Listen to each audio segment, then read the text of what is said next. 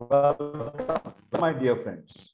Myself, Professor Dr. Raghuveer Deshpande, would like to welcome you all in this interesting video, which is related with the very common problem nowadays, that is hyperthyroidism.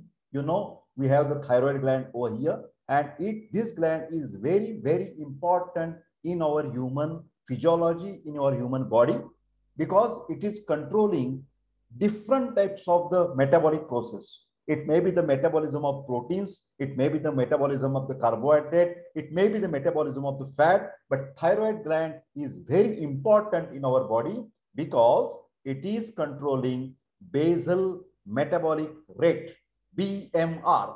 BMR is very essential process in the human body, and if this gland hormones are activating too much, that is called as a hyperactivity, and sometimes it is a low activity, that is hypothyroidism. So there are two types of the abnormalities in the thyroid gland. It can be the hyperthyroidism or it can be the hypothyroidism. So this is an endocrine gland problem, hormonal problem. But nowadays, this problem is very common. So this video is very useful for the medical students, for the medical doctors, as well as the common man, to develop their general awareness about the thyroid gland. So let us start with this interesting topic, hyperthyroidism and allopathic treatment. Okay. So myself is Professor Dr. Deshpande. I welcome you all in my Ayurveda Academy channel. I am MD in Ayurvedic medicine, Kai Chikitsa, and MD in Ayurvedic physiology, that is Kriya Shari. For paid online consultation or paid online classes of BMS, you can WhatsApp me on 922-681-0630. Okay, so let us start with this interesting topic. But before that, let me clear you that this video is available in my playlist of allopathic and Ayurvedic treatments for diseases. This is the name of the playlist, and also Kai Chikitsa. This is one of the name of the playlist. Now, you can see this is here. It is a thyroid gland, and here you can see the voice box by which we can speak out, that is larynx, and here you can see the trachea. So on the two sides of this larynx and the trachea, there are the lobes of thyroid gland which are attached to the right lobe and the left lobe and attached by the one of the joint, that is isthmus. Okay, so thyroid system, you can see the basic control is in your brain. Hypothalamus is giving signal to the anterior pituitary gland, that is also in the brain. Okay, and that particular pituitary gland has a thyroid stimulating hormone, TSH, that we can test in the blood in the laboratory. Okay, but hypothalamus is giving also signal to this main master gland, that is pituitary gland, thyrotropin releasing hormone, TRH, and then that is why pituitary gland gives the signal to the thyroid gland by thyroid stimulating hormone. And this thyroid gland secreting thyroid hormones which are named as T3 and T4. They are responsible for increased metabolism, growth and development, and increase the catecholamine effect. Okay. So here you can see a typical feature, that exophthalmos, eyes are bulging out. That is a feature of goiter. So this is a typical characteristic feature of goiter or hyperthyroidism. Here you can see the thyroid gland is also enlarged. But this bulging eyes is a typical feature. Okay. So thyroid problems at puberty, it is little bit different than the problems in the adult. This is a simple goiter. Young girls at puberty, they are suffering from thyroid problems at puberty at the age of 13, 14, 15, 16, 17. Okay. Swelling in front of the neck.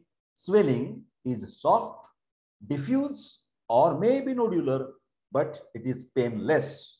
Non-tender, if you touch it, no pain, that is non-tender, and more up and down while deglutition.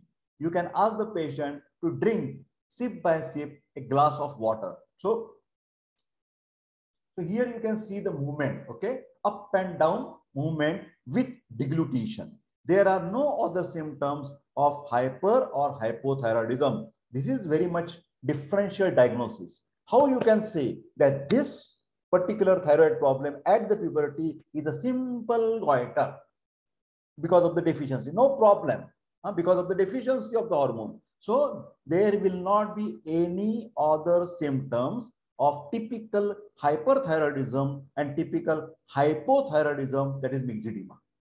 So no other symptoms, only swelling, okay, soft, diffuse or with some nodules. It is painless, no tenderness, and more up and down movement with the deglutition and swelling in front of the neck. These are only symptoms. Treatment, first you give the assurance, not a serious disease, nothing to be worried about. This is normal in the puberty. So assurance is very important. Say the patient, that young girl and the parents, this is harmless and that particular swelling will go down, regress automatically, even without the treatment, go automatically. Okay, but sometimes some supplements are given like tablet Altroxin 100 milligram morning, afternoon, evening, 3 times in a day for 3 months. Then gradually dose should be come down. Then 1 BD only morning and evening for 1 year. First 3 times in a day, 3 months. Then gradually taper, reduce the dose only 2 times in a day for 1 year. Soft diffuse goiters. Soft diffuse goiter comes down, regress automatically.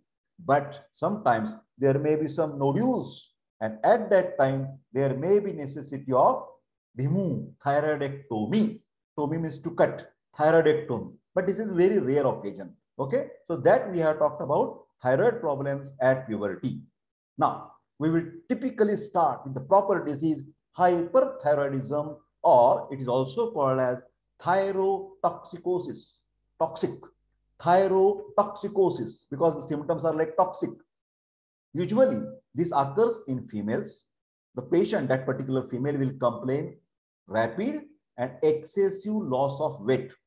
That lady will say, doctor, since last 3-4 months I am losing my weight. I don't know, I am eating well, but still I am losing weight. I am feeling tired and there will be palpitation.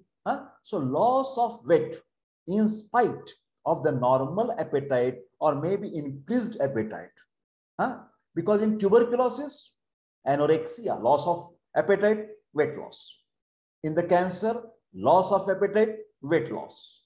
In HIV/AIDS, loss of appetite, weight loss. This is very clear. But there are 2 diseases like diabetes mellitus or thyrotoxicosis when the patient has a normal or excessive appetite. He is eating well, but still he is losing weight. Immediately, yes, it may be the problem of thyroid in spite of the normal appetite. Weight loss with reduced appetite indicates tuberculosis.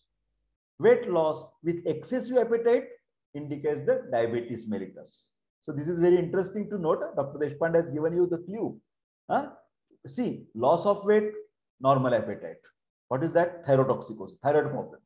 Loss of weight with loss of appetite, tuberculosis or cancer or HIV. But weight loss with excess, polyphagia, polydipsia, you know this, polyuria. These are the 3 P's in the diabetes mellitus. I have one interesting video before this thyrotoxicosis. I have uploaded the diabetes mellitus 2 videos. Please check it out. Okay. Then another interesting feature, because basal metabolism is increased, so patient cannot tolerate hot climate. He's all the time very hot, heat in the body, sweat excessively. Fan use. This is very interesting. Everybody should note this point. The patient will use the fan even in the winter. In the November, December in the India, the people are, oh my God, cold is there. But this patient is having excessive heat because of the hyperthyroidism. Metabolic processes are increased. So this patient will need air conditioning or fan in the month of winter, like November and December in Maharashtra, Pune, in India. Okay. Another interesting feature, the patient has palpitation. What is palpitation? The understanding of our own heart sounds. Normally our hearts beats like lup, dup, lup, dup, lup, dup. We cannot hear this sound normally, normal person. But this patient, dhakka dhakka karne laga. Oh, mera jiya dhakka dhakka karne laga. So there will be, patient is feeling himself that my heart is pumping. That is not normal. That is called as a palpitation. In Ayurveda, it is called as a riddrava. Okay. On examination, these are all signs, symptoms. Previous it was symptom. Now, what doctor will find when he examines the patient? First, he will note pulse rate.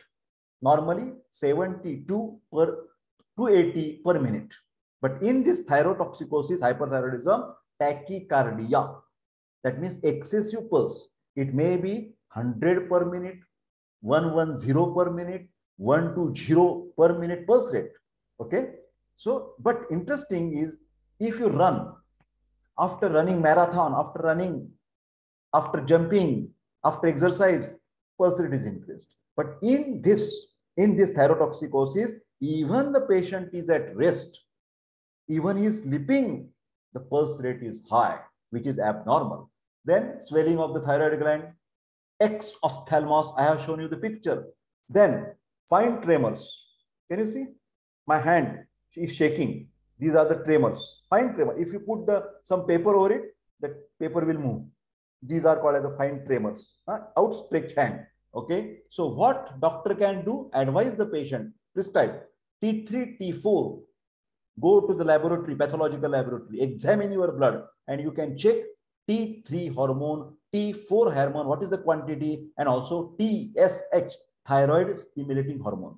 Now, interesting is T3, T4, when they are increased, there is a less demand for TSH. So TSH will on the lower side. In hyperthyroidism, T3, T4 high, TSH low. But in hypothyroidism, which will be my next video, T3, T4 will be down, and when this is inversely proportional, then TSH will be high. Are you getting my point? But this is very interesting. Not all the values are high. T3, T4 increase, but TSH is decreased. So what can be the treatment? Doctor tell us treatment. Ready-made prescription for the doctors, students. Tablet Neomercazol, 5 milligram, 2 tablets morning, 2 tablets afternoon, 2 tablets evening, 2 TDS. Okay, 5 milligram tablet. Carbimazole, this is the generic name. This is the trade name or the brand name. Generic medicines are always cheap. Now there are generic shops are also available. Carbimazole. Okay. How much time you should give till the TSH is normal or symptoms are under control? Then gradually you can reduce the dose. In spite of 2 tablets morning, afternoon, evening, you can give 1 morning, 1 afternoon, 1 evening for 1 year. Total 1 year you have to give. Okay. Then for palpitation, tablet Ciplar, propranolol, 10 milligram tablets morning, afternoon, evening to control the palpitation or tachycardia. Then tablet Alprax. This is brand name, but this is alprazolam, generic name. Alprazolam, generic name, and this is trade name. I give it this for the students. Paracetamol is a generic name. Crocin is a brand name. Dolo is a brand name. Are you getting the difference? Generic and brand names. Okay. This is a tranquilizer to cool down your mind, because when there is a stress, this thyroid problem increases more. Okay. So this is all about treatment. Note, if the patient cannot be maintained or controlled with medicines, these medicines we are giving, even after 1 year, the patient is not responding or temporarily it is reduced. But even after 6 months, immediately there is again development of symptoms, which is called as a recurrence. So 2 conditions are there. Patient is not responding for the symptoms even after 1 year, or it is coming down symptoms, but again coming, that is recurrence. Then basically general practitioner better should refer these cases to the endocrinologist, who is a specialist of these hormones or endocrine system. Then there are 3 alternatives: higher types of the drug therapy, or radioactive iodine can be given, or finally, the last but not least, surgery also can be done at the last measure of this treatment. When to do the surgery? When to do surgery? Inadequate response to the medical treatment. Number 1, indication: larger goiter, very big, serious thyrotoxicosis, the symptoms are intolerable, and intolerance to Neomercazol. patient cannot tolerate Neomercazol, then there is no alternative. The surgeon can or endocrinologist can say, okay, remove this gland. Okay. What is radioactive iodine? Radioactive iodine treatment is preferred in the following conditions in spite of the tablet. When the age is 45 years, then recurrence after surgery or high operative risk patient. Age is more, patient has a comorbidity, uncontrolled diabetes, uncontrolled heart problem, then surgery cannot be done. In that case, radioactive iodine is an alternative. Okay. So my dear friends, today's discussion about the hyperthyroidism or thyrotoxicosis, but this is the educational video, so disclaimer, कौन सी भी बीमारी में यथावश्यक यथाकाल वैद्य की सलाह लेना बहुत ही जरूरत है. If anybody of you viewers are suffering from cerebral palsy, arthritis, motor neuron disease, cancer, attention deficit hyperactive disorders in the children, CP, cerebral palsy, ITP, idiopathic thrombocytopenic purpura, or any such type of chronic or autoimmune diseases, Ayurveda Academy has a number of team of the doctors, the different specialists. So you can definitely approach us with 922-681-0630 for paid online consultation. So I request all of you to like this video, share this video, and please don't forget to subscribe my YouTube channel and give me the strong boost for this type of the activity. I wish you all the best. Take care and bye-bye.